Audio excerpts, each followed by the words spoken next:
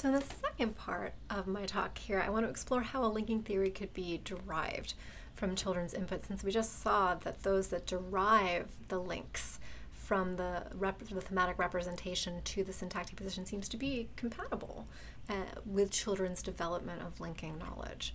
So, okay, let's remind ourselves what children are actually learning about links.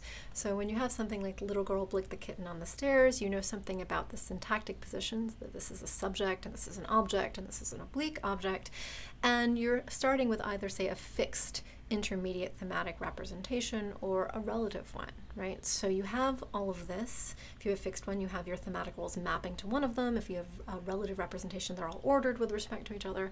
So if children have a particular intermediate representation for thematic roles, then they need to link those representations to syntactic positions. That is what we're talking about in terms of learning or deriving those links.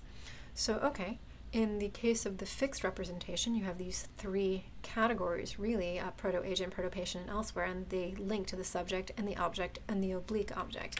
And then the theory as a whole is this three-link unit, right? It's all of these. This is what your linking theory looks like, is these three links together. If you have a relative representation, you are mapping whatever roles are present to a first and second, or potentially third, if it's available, highest role on the basis of this hierarchy, and then linking those to subject or object or oblique object, whichever the ones are available in the syntactic one, from highest to lowest, really. And so again, you have three set links, and then the theory is this collection of three links under the relative representation. That is what you're trying to learn. And so the linking theories that we looked at before, both Utah and Ruta, and the derived mapping equivalents treat these as atomic units. These are three-link theories, right? You either obey it or you don't, right? If you obey any one of these, you obey it. If you disobey any one of these, you disobey it, right? It's a three-link atomic unit, right? So, okay. Here's what I think the acquisition task would look like for one three-link theory. First, you have to derive all three individual links from the input, and then you have to derive the three-link linking theory as a unit. So, okay, how would this work? This is a great question. Here's how I think it could work, is consider the first part when you're just trying to get the individual links from the input. Consider all possible links out there and see which ones are reliable enough in the input to warrant the fact that this is a link you should actually build a theory from, right? So maybe that's hopefully these three, if we're looking again at the ones we would like to emerge, given what we know about how languages work. And then you're going to have to derive the particular three-link linking theory. So you're going to construct it from the reliable links, and then you're going to see if the three-link theory as a unit is reliable enough, right? So that's your basic idea. Now, what you might be wondering is, seems like an awful lot of work. What if we had maybe just three one-link theories? Like, what's the difference? Right? Well, the difference from an acquisition task standpoint is actually it makes your life simpler. If you really are just having three individual one-link theories, all you have to do is just derive all the individual links from the input, and you don't have to worry about binding them together. You just have as your mental representation three one-link theories, right? There's no need to bind them together. And how would this work is you're just going to derive all three links the same way, consider all possible links and see which ones are reliable enough in the input, and then you're done. Right? So that acquisition task is sort of a one-step acquisition task. So if you have a 1-3-link theory, you kind of need to have two steps where you find the individual links and then you find the multi-link unit. If you have 3 one-link theories, you really just need to sort of check out the individual theories, right? And so we don't know actually which one children use. It's talked about typically this way. It could very well be this way. So really, we're just going to investigate if is either of these possible, these acquisition tasks that we've imagined, given the kind of input that children get. Can you get either 1-3-link theory or 3 1-link theories that correspond to what we think children will eventually get?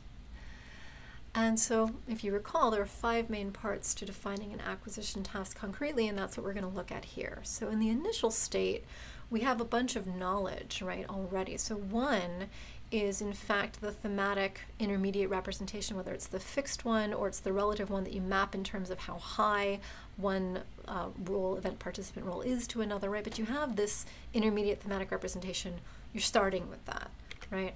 And then you have some constraints on possible links. In particular, you have to know which syntactic positions are relevant, so you only consider links that go to or from relevant syntactic positions of subject and object and basically everything else, oblique objects. And you also need to have a constraint that a link can go from either a role to a position, right? It can go this way, this direction, or you could have an expectation about where a position, what kind of thing positions like to have from position to role. So the idea that it would go this direction, a position has a preference for a certain type of role as opposed to a role having a preference for a certain type of position. And then the idea that we really are looking for one-to-one links. So we're not going to be considering links where, say, a role can link to either object or oblique object. It links to this one or it links to that one. We're not going to consider multi-links like this, right? So a one-to-one kind of mapping are the only ones we're going to consider in both ways. A syntactic position can only participate in one link at a time. So some constraints, plus then whatever abilities are required to do inference. That's everything that we need in our initial state if we're talking about deriving these links. So our input's going to again come from the child's tree bank, where we have samples of child-directed speech from 3 and 4 and 5 years old. And we're going to get examples like this, only we'll probably have real verbs, but the little girl blinked the kitten on the stairs, right? And the kind of information you're extracting is where those intermediate representations are appearing. What's in the subject, what's in the object, what's in the oblique object, which thematic representation corresponds. That's what you're learning from. So now let's talk about inference. So remember that the acquisition process we imagined from before hinges on a child perceiving individual links and multi-link theories as reliable enough given the input. And a reasonable question is, what does that mean, right? We want to get these things, we want them to be reliable enough. Okay, how can we do that? So how can reliable enough be implemented? And one answer is to use the tolerance principle developed by Charles Yang, and this principle is derived from really nice cognitively plausible considerations of knowledge storage and retrieval in real time. It incorporates how frequently individual items occur, the absolute ranking of items by frequency, and serial memory access. And so what it is this right here, which I'll go through in a moment, but it's designed for situations where there are exceptions to a potential rule. So imagine that these are instances that could obey a particular rule or generalization or link in our case, right? And you're paying attention to how many follow it versus how many don't. And what the tolerance principle does is provide a precise threshold for how many exceptions a potential rule can tolerate, hence tolerance, before it's no longer worthwhile to have the rule from the perspective of knowledge storage and retrieval, right? And so maybe this is too much, but this is okay. And that threshold is defined by this lovely set of equations here, which very happily is well approximated by this extremely simple equation of n divided by the natural log of n, where n is simply the number of items that the rule could apply to. So this entire collection of instances is n, and if you have fewer than this exceptions, then yay, the rule is worth having, or if you have more than no, the rule is not worth having. So here we can use it to evaluate both individual links and multi-link theories. And so as before, we're going to be using an ideal learner model where the learner is applying the tolerance principle to all the data available rather than deploying it with the cognitive limitations and incremental learning restrictions that real children have. Of course, that's something that can be relaxed in future studies. But here we're just trying to see, is it possible to derive the links, these linking theories, 1-3 link theory or 3-1 link theories, can we get either one from realistic child input? Right? So great. We have our beautiful n divided by natural log of n threshold. How do we evaluate any individual link, say from thematic representation to position or from position to representation? Like, how do we do this?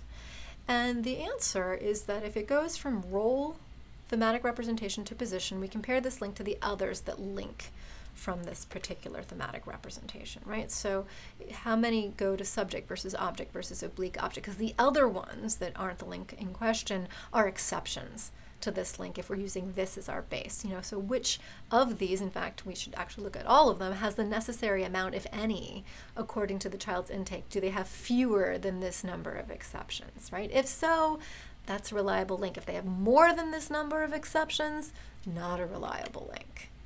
right? And if it goes the other way, then we compare this link to the others that link from that position, right? So now we're looking at everything that links from subject, and the ones that don't go to the representation we're interested in, these are exceptions to the link, right? And so if there are more than this amount of them, then this is not a reliable link. If there are fewer than this amount of them, then this is the reliable link. So great. Now, how do we evaluate multi-link theories? Well, the idea is very similar, actually. So in particular, we compare the link instances that follow the multi-link theory, which is these little green guys here, which are kind of hard to see, against the link instances that don't, which are the exceptions. And we want the exceptions to be fewer than this number, right? So this is a simple binary distinction, right, between the links that follow the links that don't. And we're just comparing, right? Does the three-link theory have fewer than this amount of exceptions, right? More the ones that follow to make it reliable enough. If so, that is a reliable multi-link theory, right? So that's our basic idea. And then the rest of the inference process really depends on the target knowledge for the modeled learner, if we're doing one three-link theory or three one-link theories. So I'm going to walk you through each one of those. So if we're doing one three-link theory, right, then again, the first thing we got to do is break this up into two steps. We got to derive the individual links, then we got to check that multi-link theory. So first, are the individual links reliable enough? So we're going to look at all the instances from all the verbs collectively just to see which links surface as reliable out of just all the verb tokens out there. And once you get those, if the right links are reliable, then the child can posit this as one three-link theory. And then what you want to do, once you have a theory, right, you're going to evaluate it against the verbs of the language, because the whole point of a linking theory is that it helps you predict how verbs of your language behave. So therefore you want it to be true, right, for all the verbs of the language. So now we're looking at verb types, verb lexical items, and that's what we're evaluating our theory against, right? So, okay, great. We're looking for the linking theory to hold for the verb lexical items, the types of the language. And so we want the number of verb types that disobey it to be less than our tolerance principle threshold. Lovely. How do we tell if a verb type obeys or disobeys it? Like if we're looking at hug, for example, well, what we do is look at the verb type's instances, right, according to whether they follow the linking theory or not. So how many follow, how many don't, and we're looking for the exceptions to be less than the tolerance principle threshold. If so, then this verb type obeys that theory. Okay, so we do this, right? We find out how many obey the theory and how many don't, like belong is one that tends to violate lots of theories, right? So if enough verb types are reliable enough, then this linking theory is reliable enough because the exceptions are below this threshold, right? That's what we're doing. But what if the target state is just three one-link theories? So again, if we're talking about theories, we're talking about this means the links, the individual links, are holding for the verb lexical items, right? That's what we're trying to check. So does this link work for all my verbs? Does this link work for all my verbs? Does this link work for all my verbs? That's what I'm trying to decide, because now we're talking about a theory. So we want the number of verb types that disobey, each one, to be less than our tolerance principle threshold. So then, okay, how do we tell? Well, that's exciting there. If a verb type, right, follows it, well, the very same way as before, we evaluate that verb type's instances according to whether they follow the one link theory or not, right? So one link at a time, no glom, just one link at a time. And then we want the number of verbs, instances that disobey it to be less than our tolerance principle threshold. If so, then we say, aha, this verb is a good verb with respect to this one link theory, right? And we can do this for all of our verbs to find out, in general, are the verb types, reliable enough? Then this one link theory is reliable enough. And we do this for this one link theory and this one link theory, right? We do it for each of our one link theories individually, right? And that's it. So again, slightly different inference processes, but let me tell you now the results of these different ways of deriving different kinds of linking theories, the one three-link theory or three one-link theory. And the interesting thing, first of all, is that it seems to be true for all three ages, right? So first of all, for one three-link theory, first we have to ask, are the individual links reliable enough? Can you get these individual links out? And it turns out, actually, that here are the ones that are for the fixed representation, where you just have three fixed categories. You have at least one in one direction for each of our three links that we want, That's good, either from thematic representation to syntactic position or syntactic position to thematic representation. Like, we have at least one direction of the preference. And there are no other weirdo ones out there. We didn't find any ones that shouldn't be there, so that's really good. But none of these actually have a reliable link in both directions, and it's honestly not clear if both directions are needed to posit a link for the linking theory. Maybe they aren't. But if they are, this may make it harder to actually posit the building blocks of your three-link theory. Now contrast this with the relative representation, where links in both directions are reliable enough and there are no extraneous links. So it's actually very easy to posit your necessary building blocks to make your three-link theory. Okay, but let's say, if we go back to our fixed representation, that one unidirectional link is enough. We get our link between our thematic representation and the syntactic position. We have our building blocks. We've made our glom of three links. Great. Now we need to evaluate it. So it turns out, oops, this three-link theory isn't reliable enough because not enough verb types obey it. But the three-link theory with the relative representation is very easy to form, right? Because we have our bidirectional links. And it turns out it's perfectly reliable given children's input. So our relative representation makes deriving a three-link theory of the kind that linguists have theorized much simpler. So it's really Ruta that seems to have the sort of the adult target state that we're looking for using the relative representation. That's easy. Does anything change if children only have to derive three one-link theories? You're not talking about it as an atomic glom, an atomic unit. You're saying, can I get the individual links to work out? And it turns out, again, if we're just looking at this sort of one-step process, are the individual links reliable enough for the verb types of my language? We really end up with a very similar story. The same three unidirectional links as before are reliable enough for the fixed thematic representation. And so it may be harder to actually form your one-link theories from that, right? If you don't have both directions, we don't know, right? But certainly not as easy as our delightful relative representation, where you have bidirectional links, unidirectional in both directions, no extraneous links, so super easy to form your theories. So relying on a relative thematic representation seems to be the only way to easily derive three one-link theories of the kind compatible with those that linguists have theorized, in particular, again, Utah, the relativized representation. It may be possible to do with Utah, but it's definitely not as easy because you only have them going in one direction. So the bigger takeaway, I think, from this is that we have developmental support for Utah, the relativized representation, over Utah, whether we think the linking theories that humans use are multi-link theories, like these guys here, or multiple one-link theories. It seems that English children would need to rely on a relative thematic representation if they're going to derive these linking theories from their input.